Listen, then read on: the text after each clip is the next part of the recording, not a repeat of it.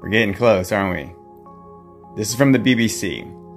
These articles are coming more and more frequently, and obviously there's a coordinated push to normalize this stuff.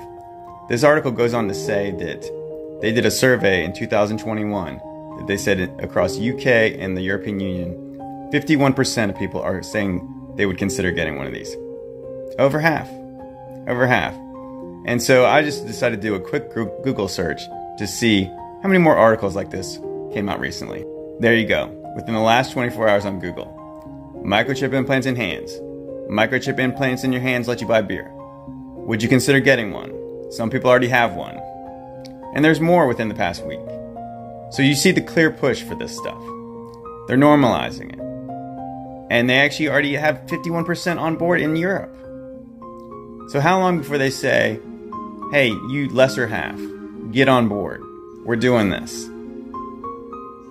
It's going to happen. And this is not scare tactics. This is really happening. This is not a conspiracy theory. They are talking about this openly, and they're going to push this. And they're pushing as a good thing at first. And guess what? Later they're going to say, get on board or get out.